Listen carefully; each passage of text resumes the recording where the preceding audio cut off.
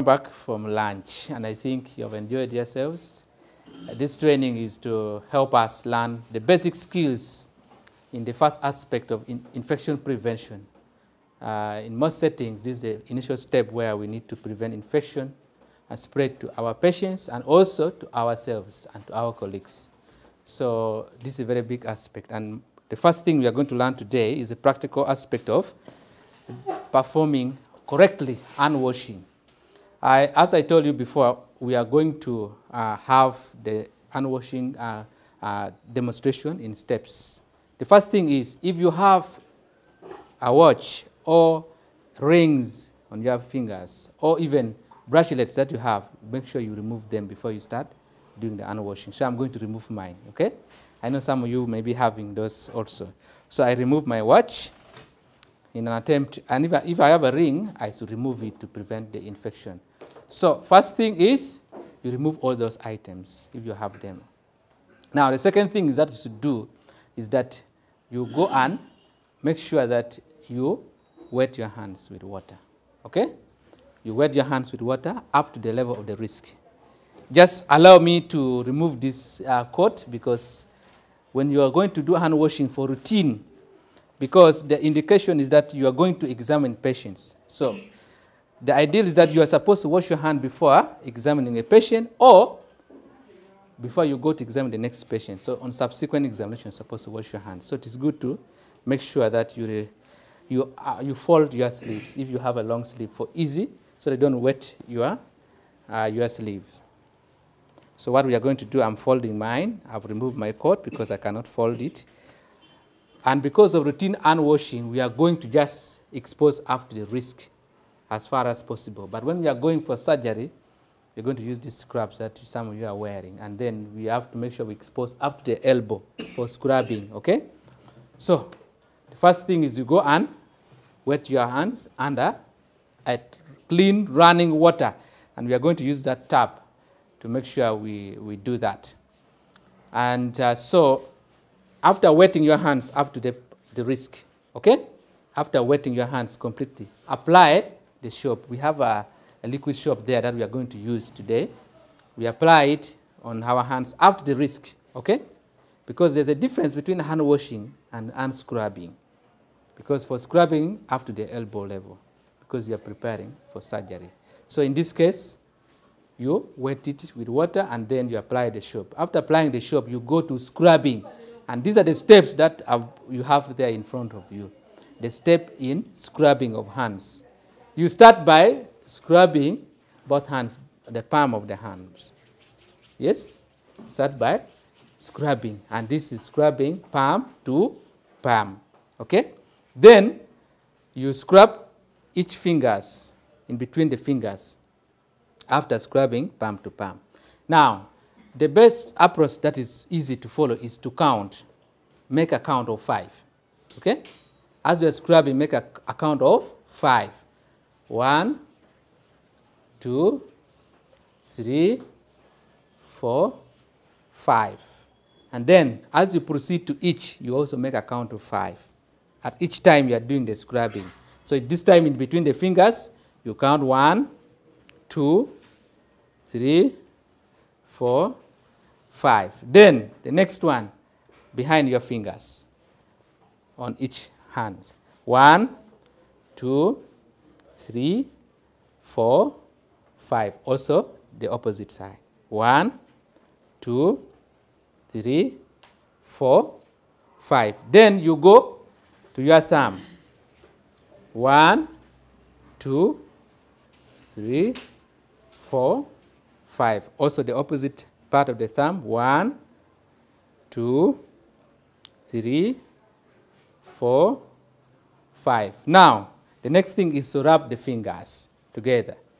1, 2, 3, 4, 5. Of course, you will be counting in your minds. You're not going to be counting. Not everyone will be counting while they're doing their hand washing or scrubbing. Okay? You will be counting on your own. You're not going to be telling people 1, 2, 3. You're going to be making a lot of noise. Okay? Then you continue. The tip of your fingers.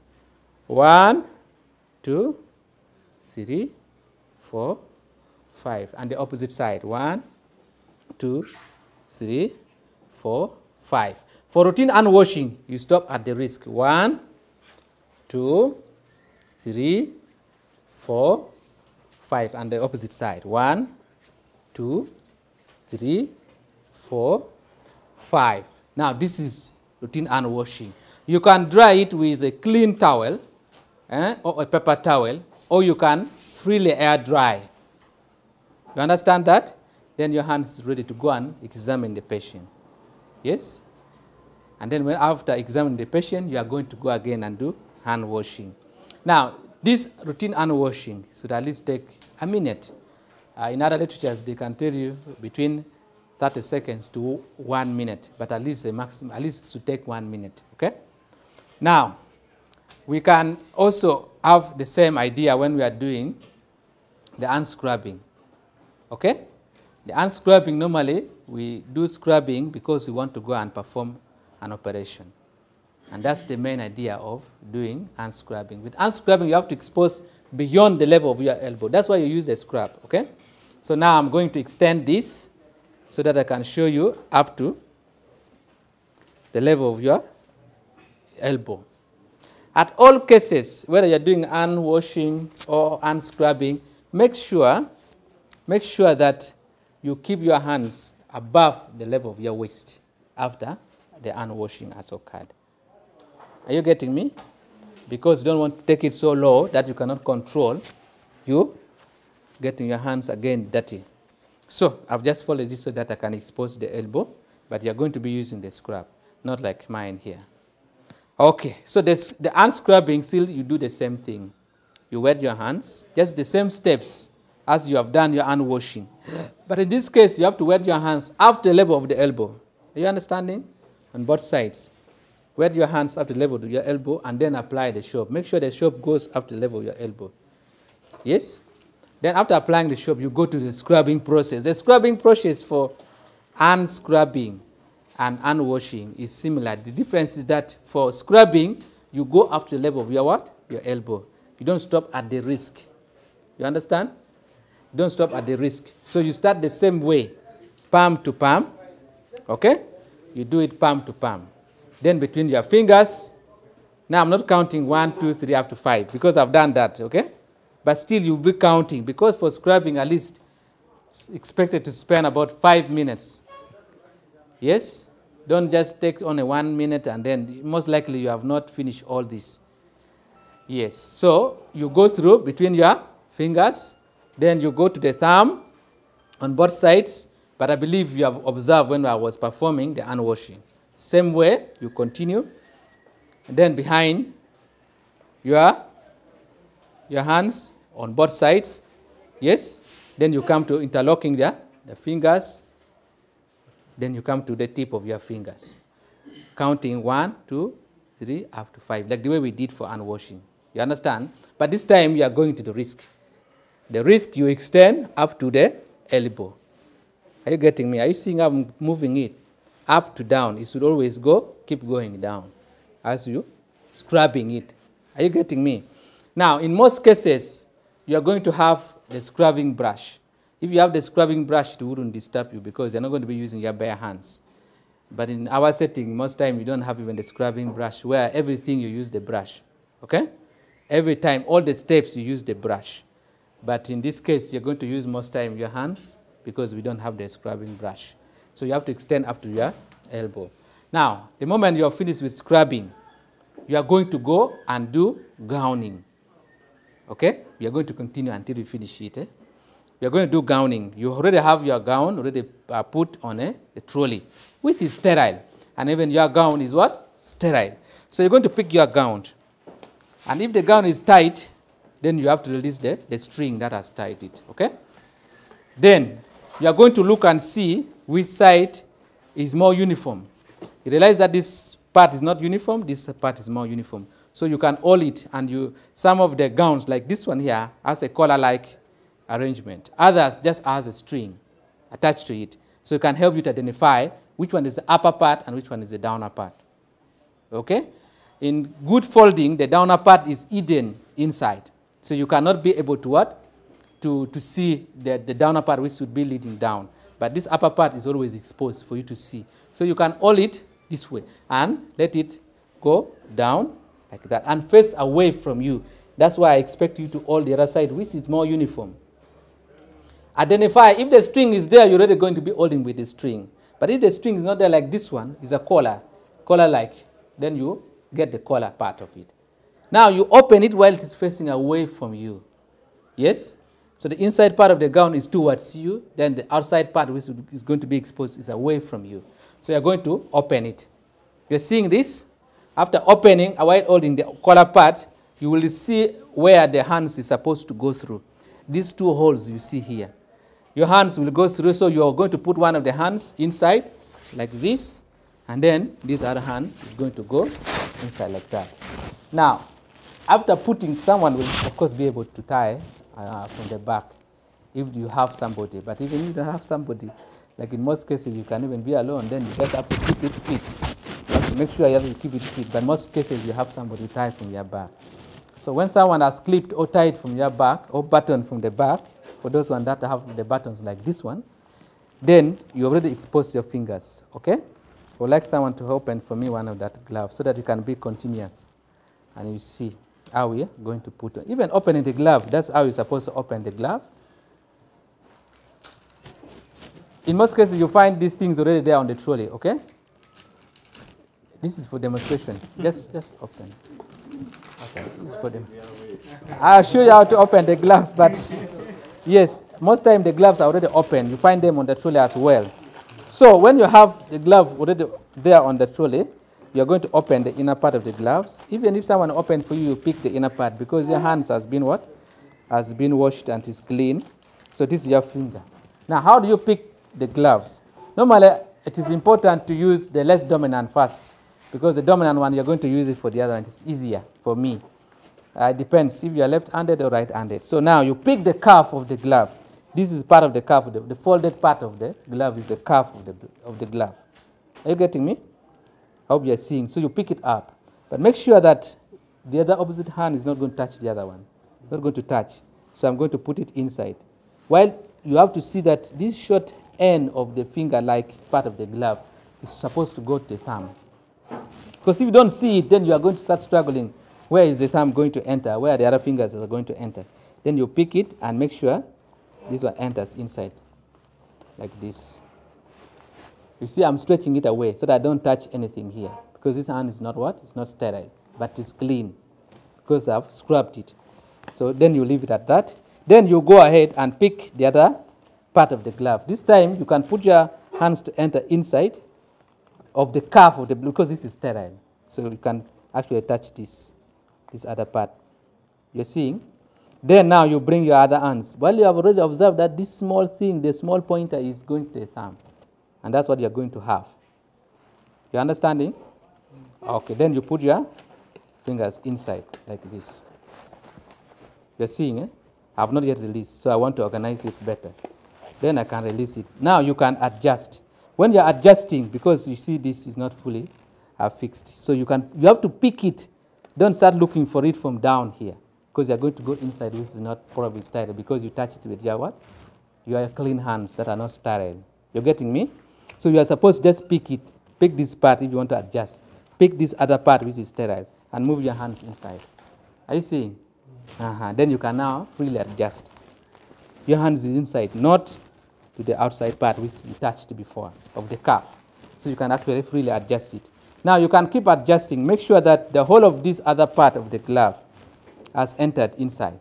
So you can adjust it so that you are comfortable the way you want. And now this is how you put on the gloves. You can now keep adjusting it so that it can fit properly. We're together? Okay. You are going to put on the second glove for when you're going to do surgery.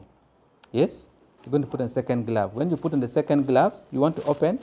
Okay, fine. You open, I put on the second glove, and then it makes it complete for us. Goes through. Then you can freely adjust. If it is not fixing well, it's not fitting well, you adjust. Then you can fit inside. You can also do pick and adjust. Now, you have finished your surgery. You want to unglove, even ungowned, because that's where the challenge will also come in. Most times, you just that yourself. You remove the outer gloves. Remove the outer glove. Remove the outer glove, the outer one only. Now, you don't remove the inner one. This one now, someone will help me and release the gown from the back, or the string in this case. Okay? So, when you are removing, of course, this is not a COVID patient. For COVID, is a little bit different. So, you remove your gown. Are you seeing? Now, this gown is put somewhere, not, of course, on the table. Now, when you're removing these other gloves, you also just pick, always pick the glove when you want to remove. Don't try to do like this, because this hand may not be completely what? Clean, even or sterile, because you have just had surgery. So you get me? So you pick like this and you release. Are you seeing? I've not removed it completely. Then I pick this one also. Now this is the inside part of the gloves. Eh? And now you pick this other one also. Then you do like this. Realize that now I'm all on the inside. Then you can easily remove. Remove because it is from inside. So I've not touched the outside of the glove. You're getting me very well? So I think this is a very good episode for you to learn. Thank you very much. We can go ahead and perform this similar thing that we have done. And all of you, I expect you to start with hand washing there. And then we go ahead and do the scrubbing. Then after that, we are going to do the gowning here and gloving as well. And then ungloving and ungowning as well. Thank you. Yes, any question? Yeah, I have a question on that. Gloving the second pair. Yes. I have normally seen the second pair is put on after maybe a sepsis. You use the first pair. You do a sepsis on the patient. Then yes. You now put on the second. I don't know what to say about that. Well, it depends on the nature of operation you're going to do. We have elective surgeries, and then we have emergency surgeries, okay? So normally what we normally prefer, if you have going to do elective, you have the leisure to do the right thing, and all the time you can always be protecting yourself and the patients. Now what we do, of course people practice things differently. They want you to put on both gloves and then go and prepare the skin for surgery, not so? And even drape the patient.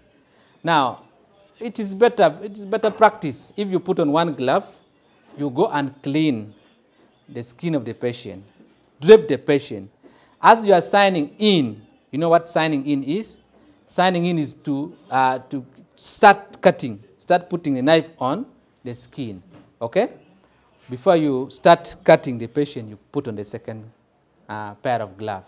And now, pick the surgical blade and start the procedure.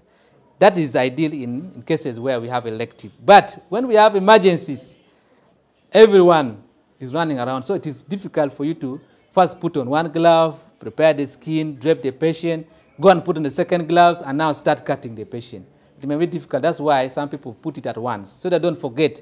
Because at least you should use 2 pairs of gloves than just using one. You know, these gloves, some of them are porous. They can have some pores in it. So if you have 2, it is better protective than just having one. Okay? Yes.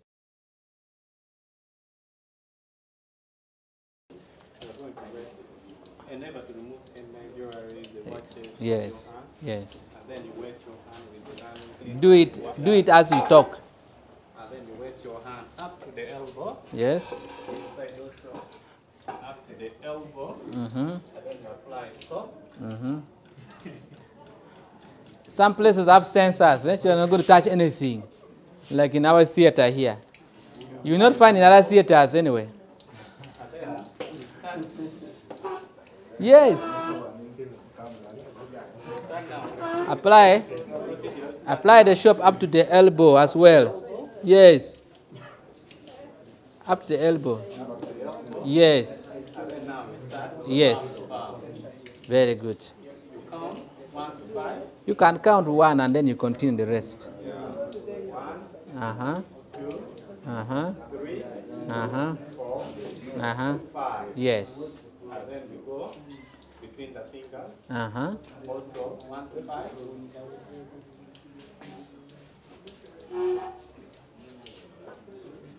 And then we go to the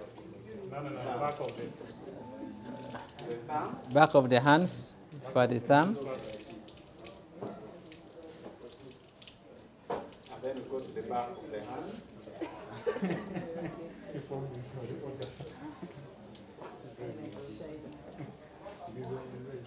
Uh-huh.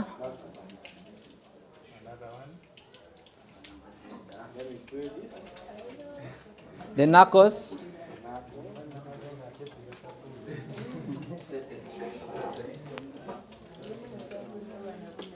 Uh-huh. The next one is? The tip of the finger. Yes, the tip of the fingers. Tip of the fingers on both sides. Then the next one? Next one now we start going to the wrist. The wrist up, yes. Yes.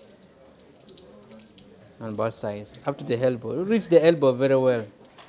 No more, not now there. The wrist is here. It starts here and goes down.